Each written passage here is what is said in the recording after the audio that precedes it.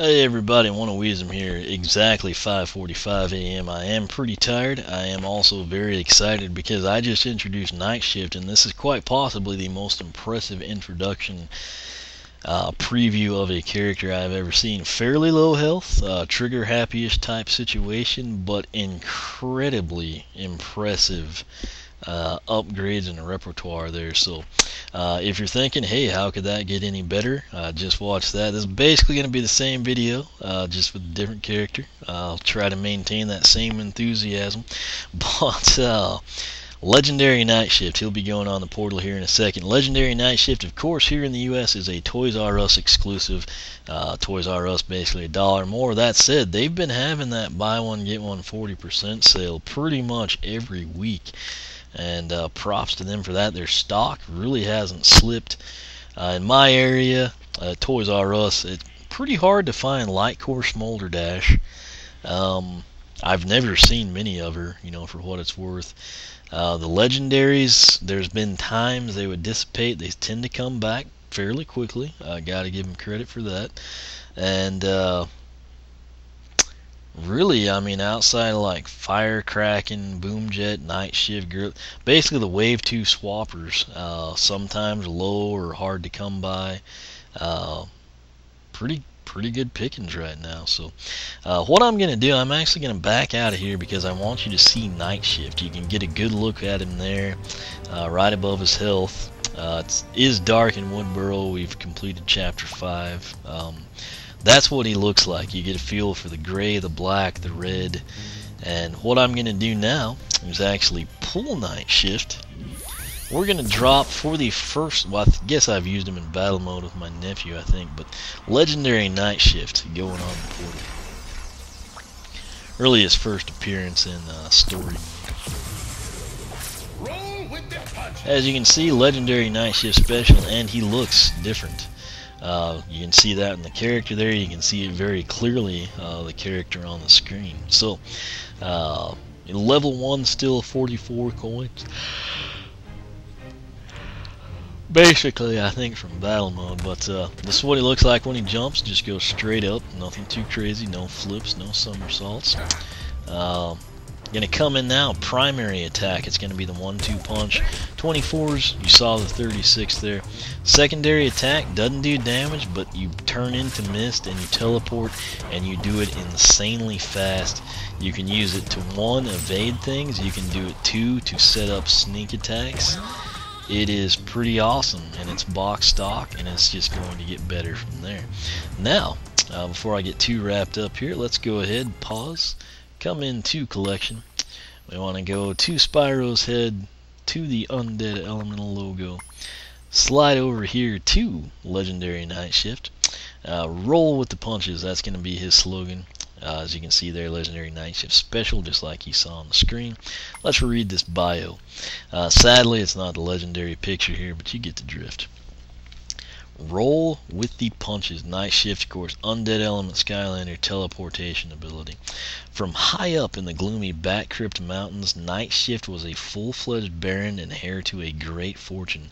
But one day he decided to leave it all behind to pursue his dream as a prize fighter. It wasn't long before Night Shift became the undefeated Phantomweight champion of Skylands, famous for his massive uppercut and for having once bitten an opponent in the ring. Unfortunately, a rule change made teleportation illegal, and Night Shift was forced to give up his belt, officially ending his career as a boxer.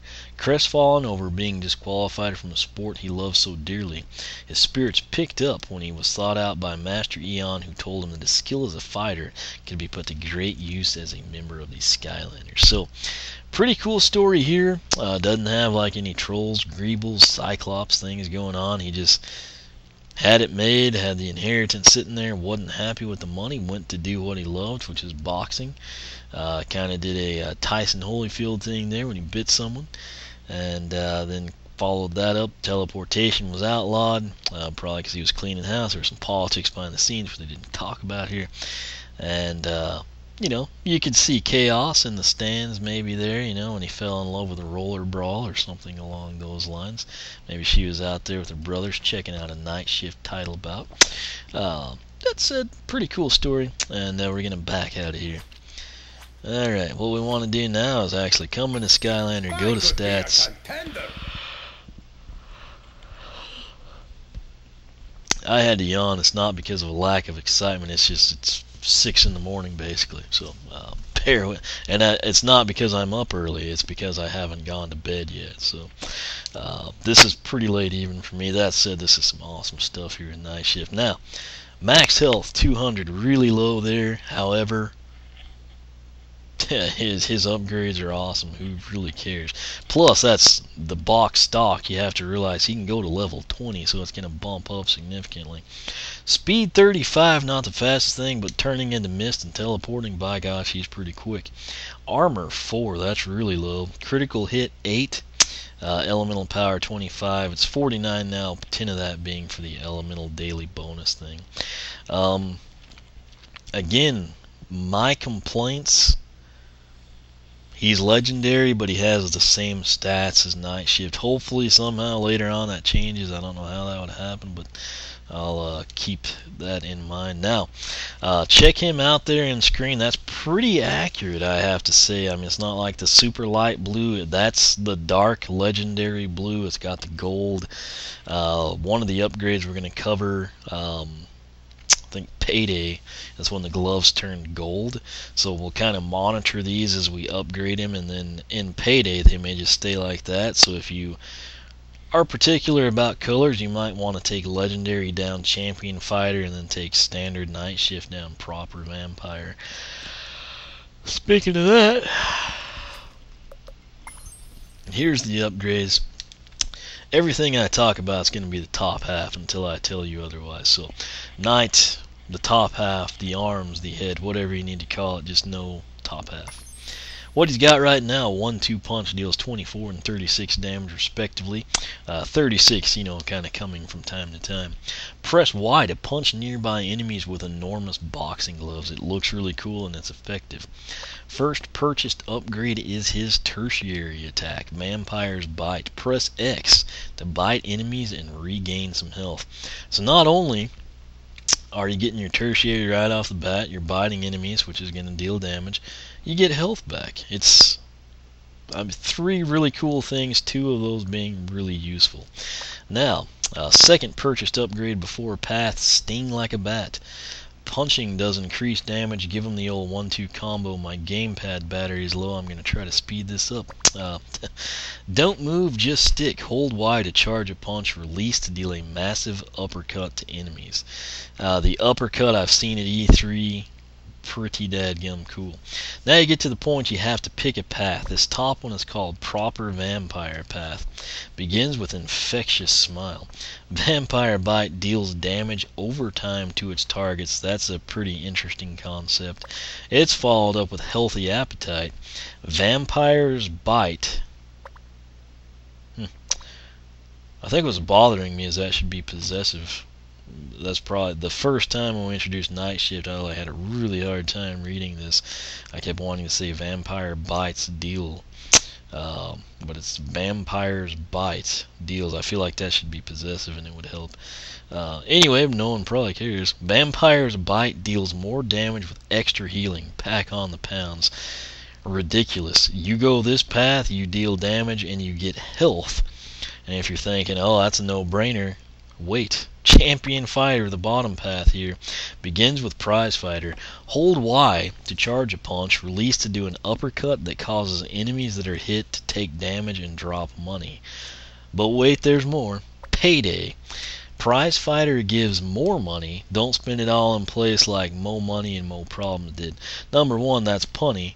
Number 2, it's epic. You can take Proper Vampire to gain more health over, you know, primary upgrade that you already have, first one being the tertiary, or you can take Champion Fighter Path to make money. You're dealing damage and you're either regaining more health or you're making more money. This is like a first of a first, and it's fantastic. Even though I'm deadbeat tired at 6 in the morning, it's still pretty dadgum cool. Now, the soul gem, after all that, you still have a soul gem up top. It is called Gentlemanly. All attacks do increase damage. Why would we just do the primary or the tertiary, and we could just make everything do more damage? That's fantastic. At full health, granted, so you'll have to be at full health, but still. Quite sporting of the enemies to miss so often, yes, quite. Like I said, he's super cool, he's unique, and he's got some serious swagger going on. Gonna back out now. Everything we're gonna talk about now is going to be for the bottom end of Night Shift. The end with the skull, the end with the logo, the base, the lower end, the legs, the mist, shift, whatever you need to call it, bottom end. Alright, we've got Ethereal Shift right now. It's just basically turns into mist and teleports. It's pretty awesome and it's fast. First purchased upgrade for the bottom end, float like a vampire. Sting like a bat, apparently. Press A to teleport and shoot out a projectile that damages nearby enemies.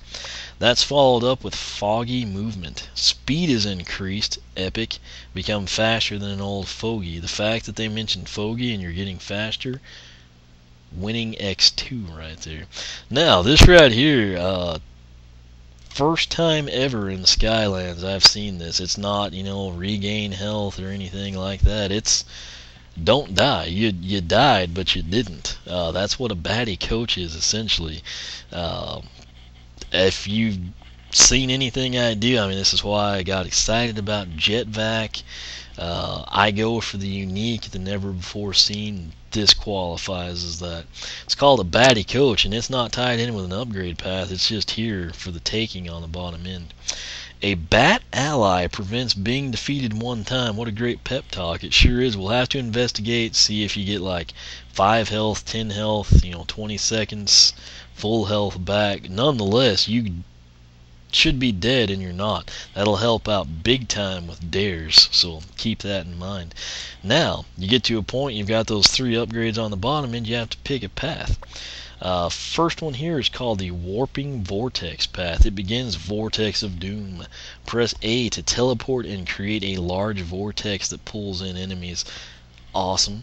It's followed up with Close to Doom. Vortex of Doom now deals damages to enemies.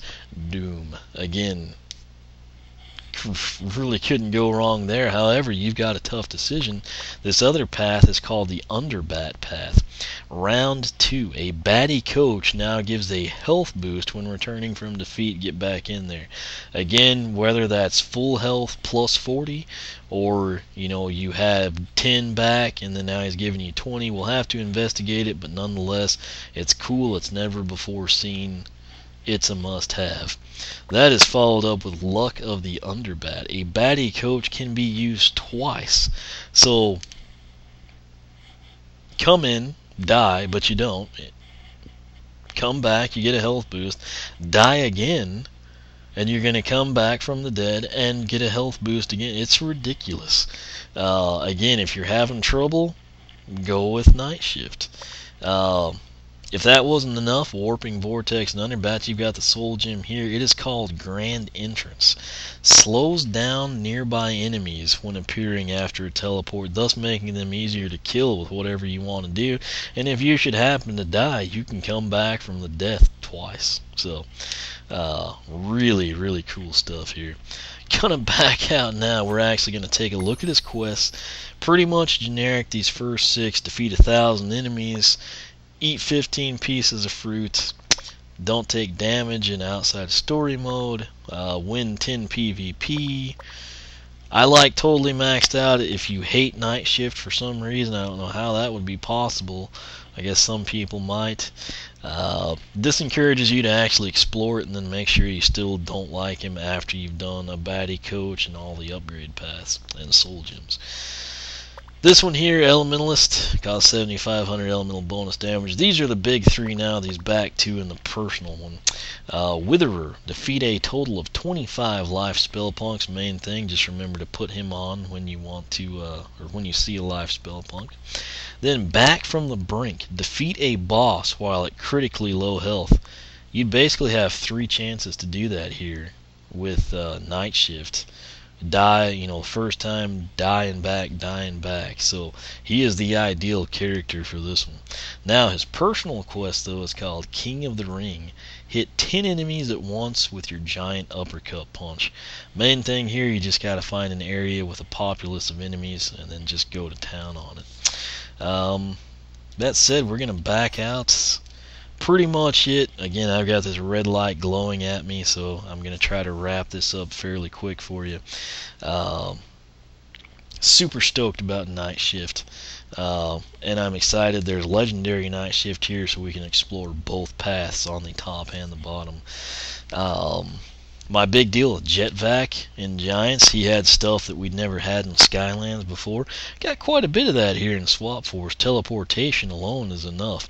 But just the base upgrades and kind of what they're doing with Night Shift, really interesting stuff here, so I'm excited about that.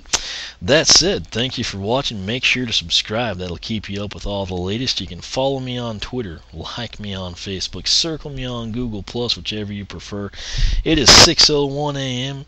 I am right on time to basically get to bed at a insanely late time. Before I do that though, I'm going to try to outlast this gamepad and actually come in and pick up the cash and everything here. So I'll do that. Wish me luck there. As of right now, this is like introduction number 24ish, I think. We've covered all the starter pack characters, their respective counterparts like standard Slobbertooth, standard Lava Barfaruptor, etc. And most importantly, all of the currently released Swap Force, swapper characters, if you will. So now what we'll do, I'll probably come in, next introduction's probably either going to be Legendary Light Core Grim Creeper or Legendary Zulu, and then we'll take it from there. So we'll come in, I'll take care of those guys. Then the plan is to do the new characters. However, Knockout Terrafin may get in there, not because he's one of my favorites, but simply because he was in a battle pack.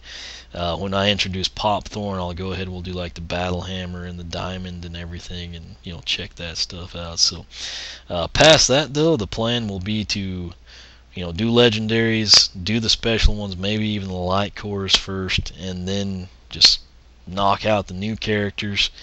Knock out the Series 2, knock out the Series 3. So stay tuned for that. Again, thank you for watching. Really excited about Night Shift here.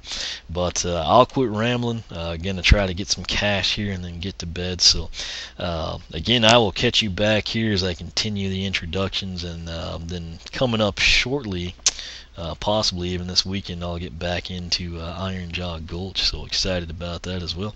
Again, thanks for watching, and I will catch you back here next time.